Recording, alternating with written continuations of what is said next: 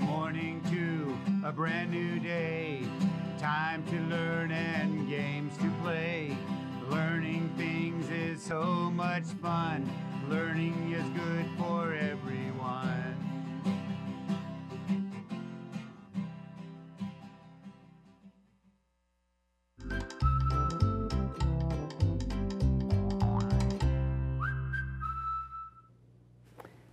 Hello, early learners.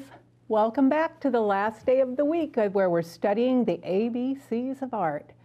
Let's do our hello song to start out the day. Hello, nice to see you, everyone.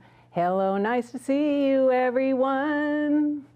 Hello to you, hello to you, hello to you, hello to me. Hello, nice to see you, everyone. Well, today is the day we study about Vermeer, Johannes Vermeer, and he painted the girl with the pearl earring. I even have a little pin about her, but let's look. Here she is. And I wanted to show you something interesting about her. In those days, they didn't usually do a person in a surprised state. So I practiced because she was just looking forward. And then when you see her, she turns her face sideways and her mouth is open a little bit to say what? But they don't know who sat for Vermeer when he painted her. They knew who sat for Da Vinci when the Mona Lisa was painted, but there's so little known about Vermeer because he was born so long ago. Let me get my clipboard because I have all of this information. That he was born in 1632. So there were no cameras to take pictures of him. And he didn't think he was interesting enough to get a self-portrait where he would paint one of himself. So how did they capture this look of him? Look at his old-fashioned clothes. He has on a beret, but it's a big one. He has a blouse, a fancy one. Men, you usually say, wear a shirt.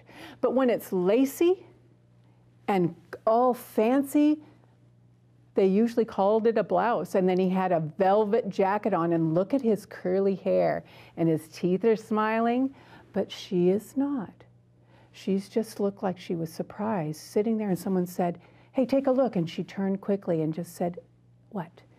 Her hair is underneath this clothing wrap. It's blue, and then she has this kind of creamy colored one that has blue at the bottom. And when we make ours, I'm using tissue paper. If you didn't bring tissue paper, I saw a girl make one out of a napkin. So if you have napkins that are blue or creamy color, that will work. She's wearing a white blouse. I'm wearing a white blouse. She's wearing a golden jacket. I'm wearing a golden jacket. She's wearing a big pearl earring. I'm wearing a big pearl earring. So when you see me back in, instead of looking at the art, you can see how I tried to dress like she is. And let's see what it says. E is for earring. E is for earring worn by this girl. Vermeer painted it to look like a pearl. The funny story about Vermeer, when he tried to paint this pearl earring, they didn't have pearls this big.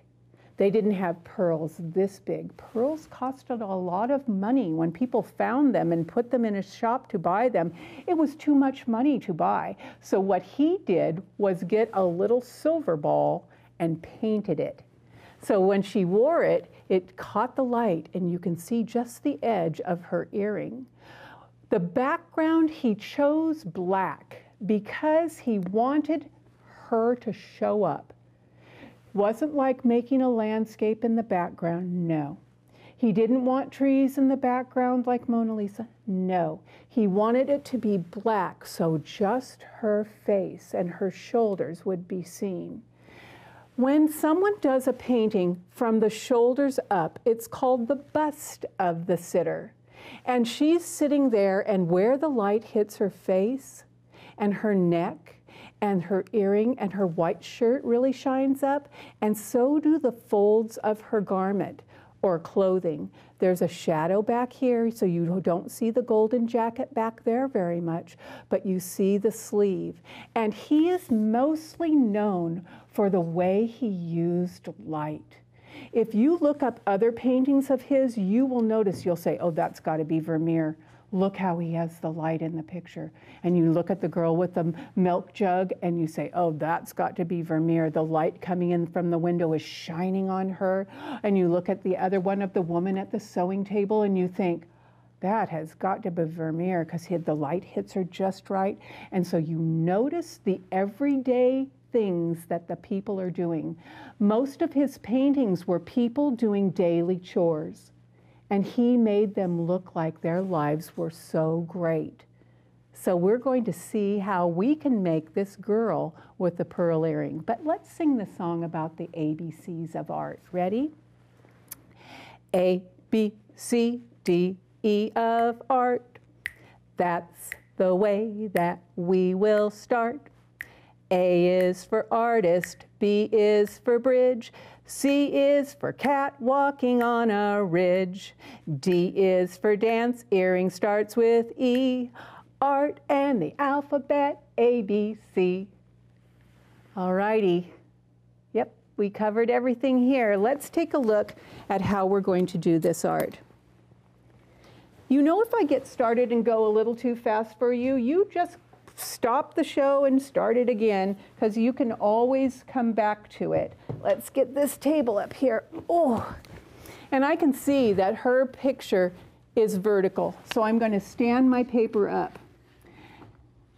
I got out the scraps so that I can get finished with more rather than looking through the box like I have been doing.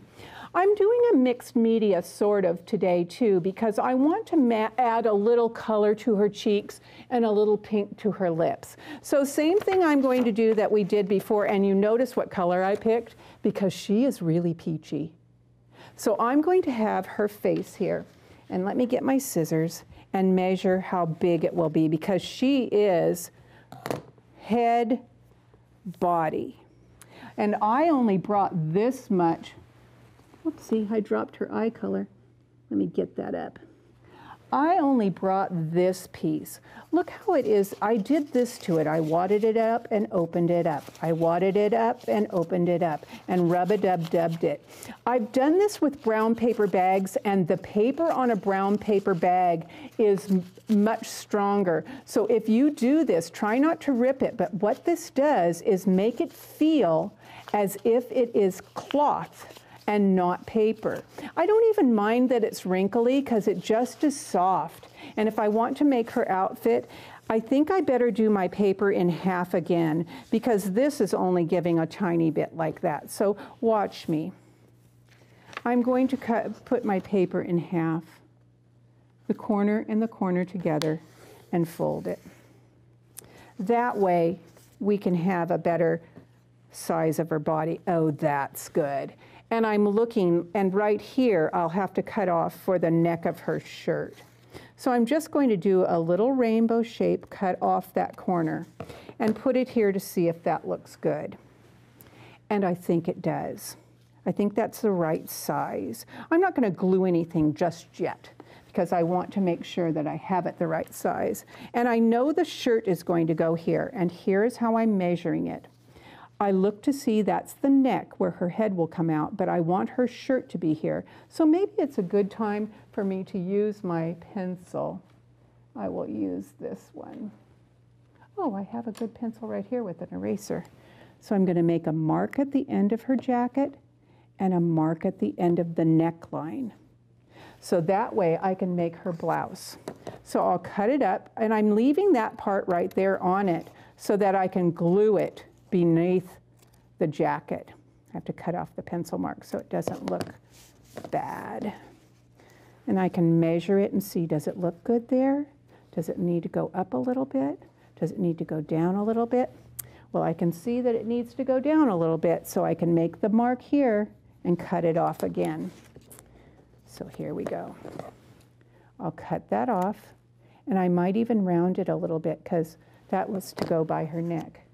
I'm going to get the glue stick. I like to put it on this. And you notice this brown piece, this golden piece, started out as a little rectangle. So if you want to cut your rectangle and get it set. There. Now there's her shirt collar and her jacket. Now I know her back isn't a big old chunk, so I'm going to cut that off a little bit. There. I'll put that there. Now I need to measure how big her face will be. So I think, remember how I taught you? Use your finger to kind of get an idea.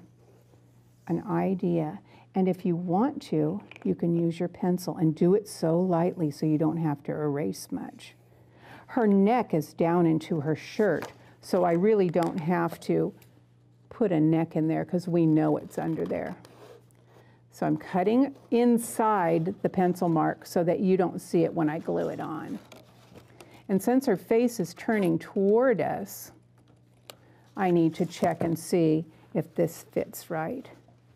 It does, but I think I might put a little neck on here because it makes her look like she has a little bit of a hunchback, like maybe she's not sitting up straight. Oh, that looks even better. And I'll move this over here. Remember I told you I'm dry fitting? So I'm going to try the neck again. She doesn't have that big of a neck, but I'm going to make it big so I can see how far down in the shirt I want to stick it. Oh, that makes it better if I have a neck. Okay, I have that. Maybe I'll get my pink. Oh, let me put her pearl earring. I'm going to put a little white paint right there where her earring will go.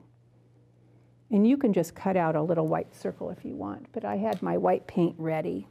And I'm going to get the pink to give her a rosy cheek and a little bit of her mouth. Now her mouth is open a little bit, and what her lips are kind of a little mountain, and underneath her other bottom lip. So I'm putting this here, and I will put the rosy cheeks on her just by going around in a little circle. And if I don't like the look of the pencil mark, you know I can just reach in and get my water, because I use my watercolor pencils, and just make it a little bit rosy and make her lips a little bit rosy. I can add my colors. Remember how I made the mistake of making the eyes too big? But I want to show you how I'm going to do her head wrap. I'm going to use this paper and squish it together and put it around her head. And when I get to that edge, I just cut it off. I can use the glue stick because you don't see her hair. And I just put that blue paper on there and put it on here. I can find my white tissue paper and put it down the back as the scarf.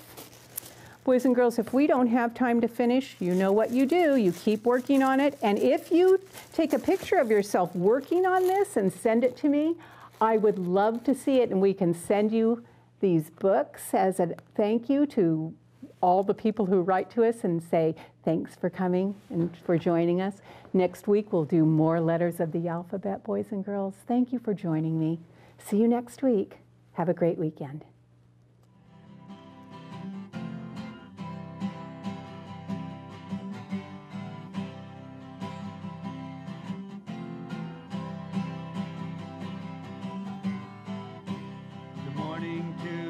A brand new day, time to learn and games to play.